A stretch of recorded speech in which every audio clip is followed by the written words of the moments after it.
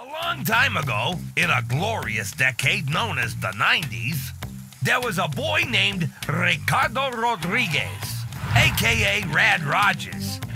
He was sitting alone in his room playing video games when suddenly...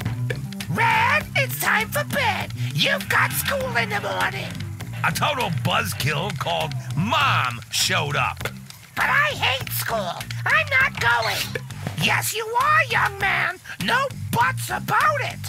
But Mom, I'm in the middle of a level. If you ever want to see that toy of yours again, you'll brush your teeth and go to bed. Now! It's not a toy. I don't care. Turn it off. Right now, mister. His name is Dusty. And I don't need to brush my teeth. Oh, how I wish he would. As Rad drifted off to sleep, dreaming about being a hero and defeating final bosses, he was suddenly awoken. A strange glitch appeared on the TV, and it wouldn't turn off.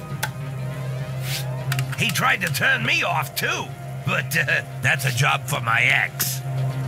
Just as he was giving me a light slapping, Rad was sucked into the TV. The moral of the story is, don't listen to your parents, and cool shit happens.